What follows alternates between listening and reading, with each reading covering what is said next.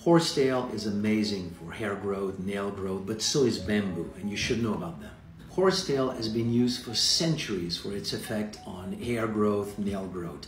Bamboo is a little bit more recent, but if anything, it's even better than horsetail. So by all means, both of them are really, really good to support hair and nail growth. But poor hair growth and nail growth is much more than just the appearance of your hair and your nail. It's indicative of something else. What I mean by this is that what is needed for your nails and hair to grow is also needed for the health of your connective tissue, your joint, your tendons, ligaments. There's a lot of parts in your body that are needing silica for optimal health. There's about like 7 to 10 grams of silica in your body, and it's concentrated into your nail hair, but also in your joints. So if you have a problem with your hair and nails in terms of growth, you also have the same issue in your joints. So you want to add silica and bamboo into your diet to be able to also support connective tissue. Connective tissue is essential. Your entire body is made of connective tissue.